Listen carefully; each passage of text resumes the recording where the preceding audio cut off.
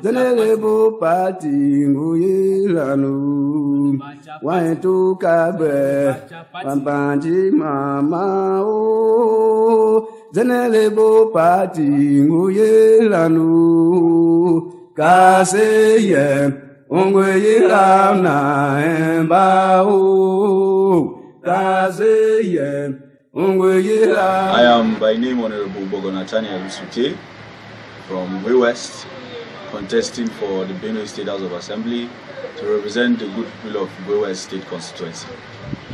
Okay, it's a pleasure. Thank you. You are contesting under what political platform? Wow, that's interesting. I'm contesting under Zenith Labour Party. Why Zenith Labour Party?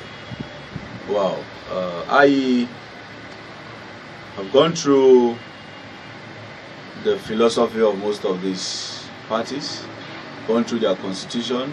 I've tried to see what they are out for, and looking at Zenith Labour Party, I've come to understand that the party is youth friendly, the party is accommodating, and it has the interests of the people at heart.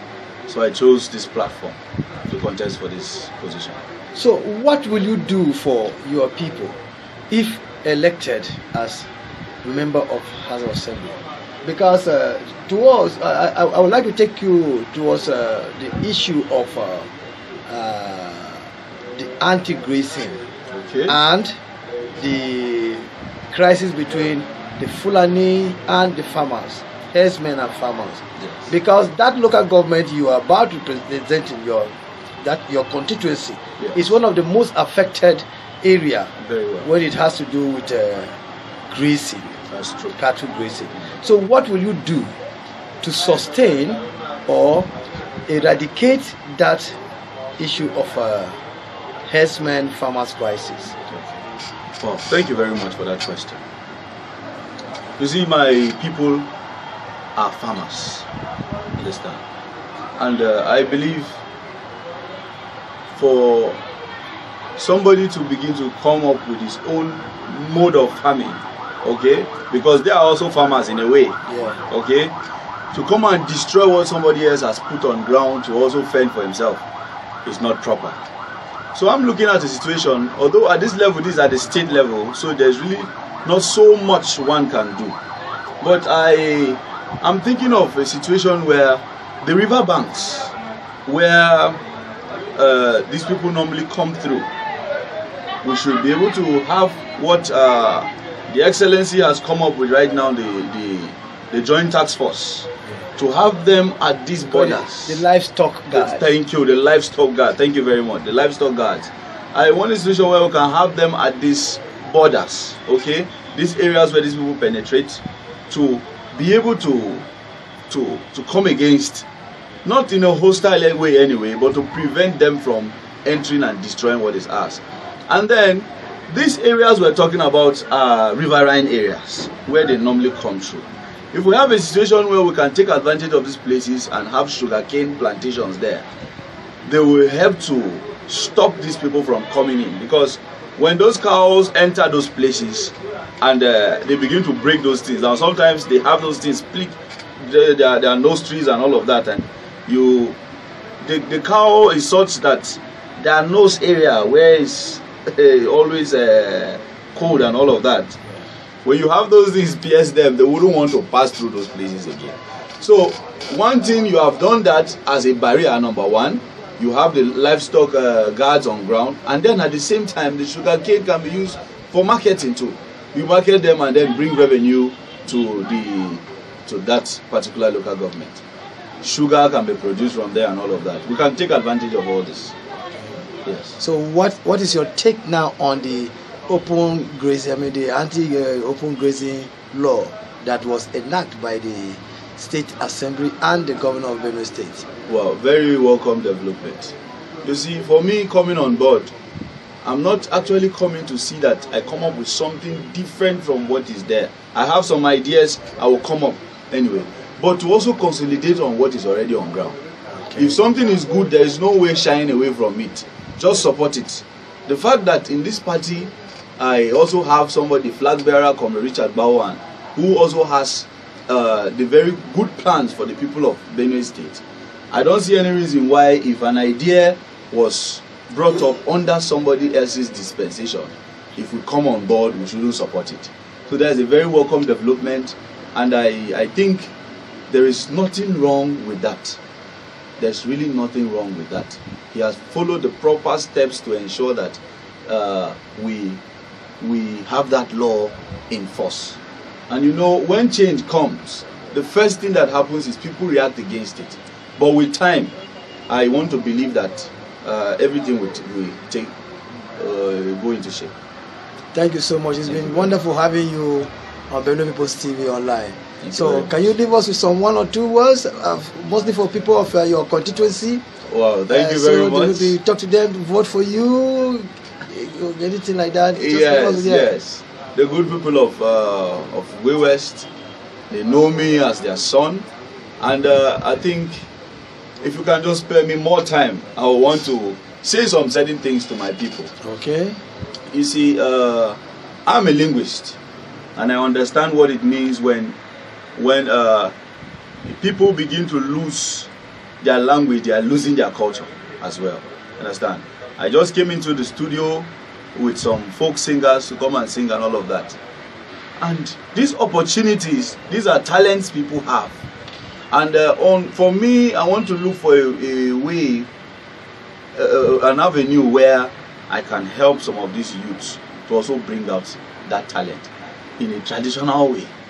Children who have been born around from 2000 up to this point, some of these are our traditional way of life, the culture and all of that. Most of them don't know it because we have allowed the Western culture to get into us, seriously.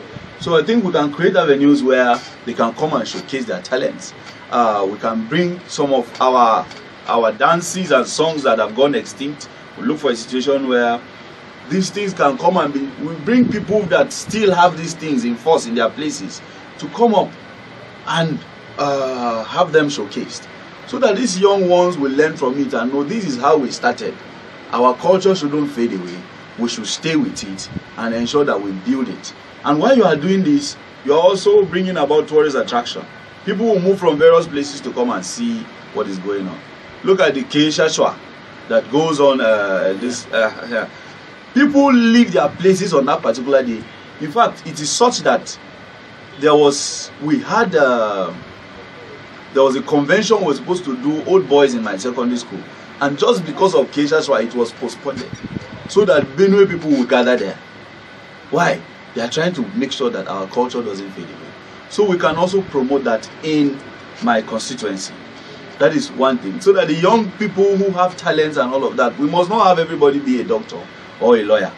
We can also have people who have interest in these areas, to create a platform for them that they will be able to showcase their talents. And who knows, they will become our two faces, these big boys all over there. Yeah. You understand? So that is one thing. Secondly, I have also looked at the situation of our universities. You understand? People are afraid of sending their girl children to universities these days because they feel they are going to be taken advantage of and all of that. Because of some of these things we have experienced, a lecturer saying, if you don't sleep with me, you will not pass. If you don't give this money, certain amount of money, you will not pass and all of that. I'm thinking of having us come up with an independent academic complaint committee in all our higher institutions, where if a student feels that he or she is being victimized by a lecturer for not doing a particular thing that the lecturer doesn't want, they can, and you begin to see that his or her scores are being affected by that demand that he or she did not succumb to, they will now be able to go to this independent academic complaint committee to take up these cases, invite these lecturers and ask them what the problem is and look for a way to resolve these things. Because these days, you don't know, a girl child goes to school, you go to the exam officer and ask, why am I failing this paper? They don't have any explanation for you. They ask the lecturer, why is this happening? They don't have any explanation for you. But I believe if this committee, an academic complaint committee, is set, just like we have INEC, in these high institutions, they can take their problems to them okay, and have them sorted out. That is it. And then two more things quickly. When we had our independence, the focus was more on getting administrators.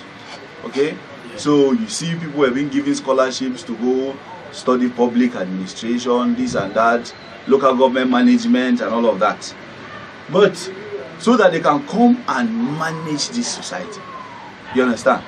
Because the whites were here taking care of everything. When they left, we had to create a situation where people can come on board to run the administrative aspect of the country. You understand? So there were a lot of incentives and encouragement there. Someone graduates, is given a car, the B2 car and all of that to use. But these days, we have a lot of graduates everywhere. Just call for interview now and you will see hundreds and thousands of youths lined up for those jobs. So I'm looking at the situation where we can have a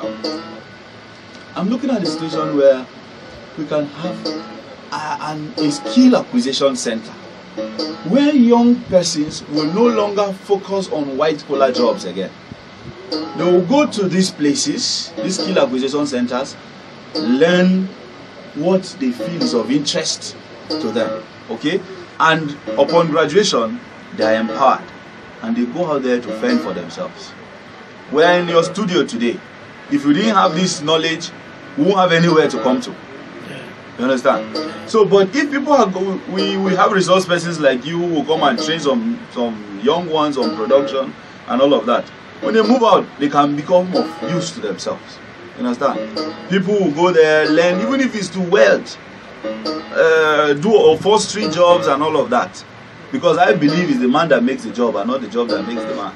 Yeah. When you package your business very well, coming into this studio, nobody will look at this place and feel it somehow. Because you have packaged your business, you know what is there, and you are giving your best to it.